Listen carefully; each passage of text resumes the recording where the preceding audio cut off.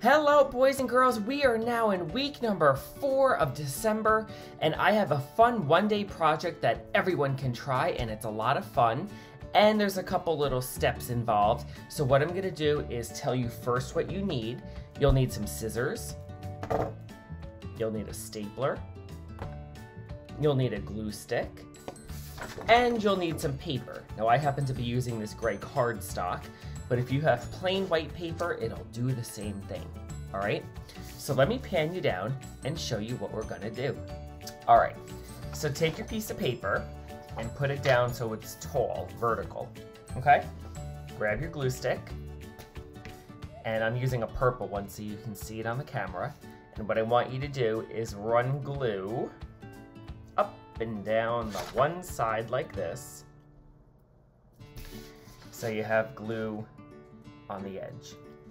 And then what you're gonna do is roll it around to make a tube.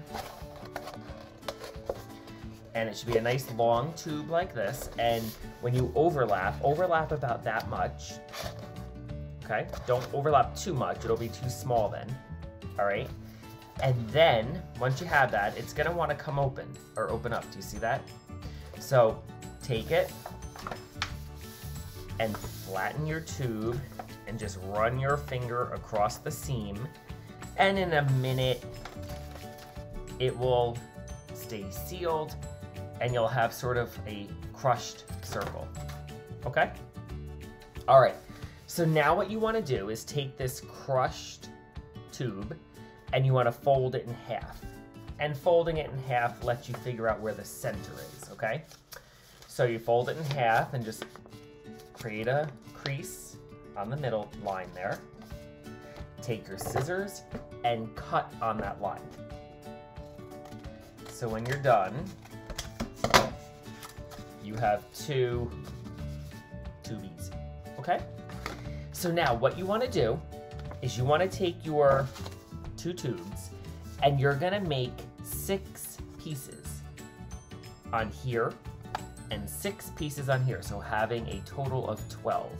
Now, I'm pretty good at measuring with my eye, and I bet you are too, but if you really want to measure and equal out your cut marks, you can use a ruler, okay? But I'm just gonna go ahead and cut this. So I'm gonna make 6 on here, so 1, 2, 3, 4, 5, and 6. And I'm gonna repeat it here. 1, 2, 3, 4, 5, and 6. All right, so here are my 12 little round tubies. I'm gonna take 6 of them first. 1, 2, 3, 4, 5, and 6. Now, if you did not measure and you did it with your eyeball, a little tip is line them up like this and pick the 6 that are closest in size, okay? Because like that guy's super big and that guy's super little. So let me move him over here. All right, so let me take the 6 that are pretty much the same height. 1, 2, 3, 4, 5, and 6, and I'll put these off to the side. And now what I'm gonna do is I'm gonna take my stapler and I'm gonna staple these together. But I want you to, when you staple them together, kind of puff them open so they're back into a rounded shape. You want to staple as close to the end as possible. So line them up, take your stapler,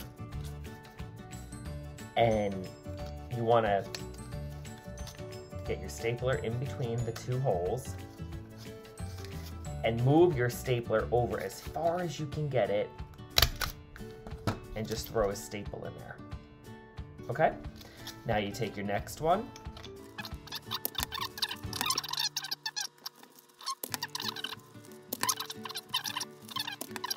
Two ends around. staple that together and you will get a beautiful shape like that. Do you see that? Okay, so now you're gonna take the 6 remaining pieces and you're going to put it in between 2 of the tubies and just take your stapler and you staple 1 on the left and staple 1 on the right. And again, you want to staple as far down as you can. And here I already did the other ones and you can see how I put them in between. But look at how beautiful it is.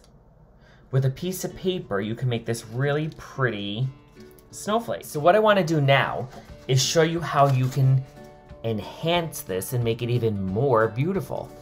You can take another piece of paper. Now I happen to have this silvery gray and this beautiful gold. And I'm gonna cut this into long strips about the same width as each of those little tubes. So if I measure this, you can see it's just about the same size.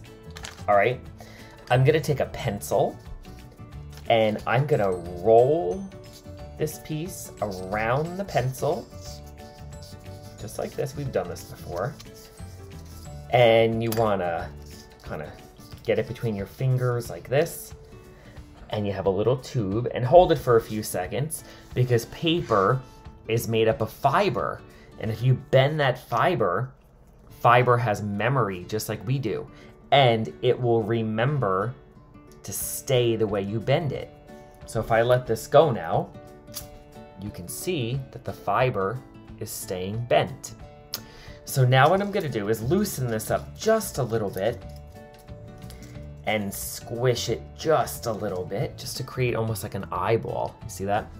And you can make 1 for each opening. And for this, I'm gonna take a little bit of my glue and just close up that end. Let me move you down.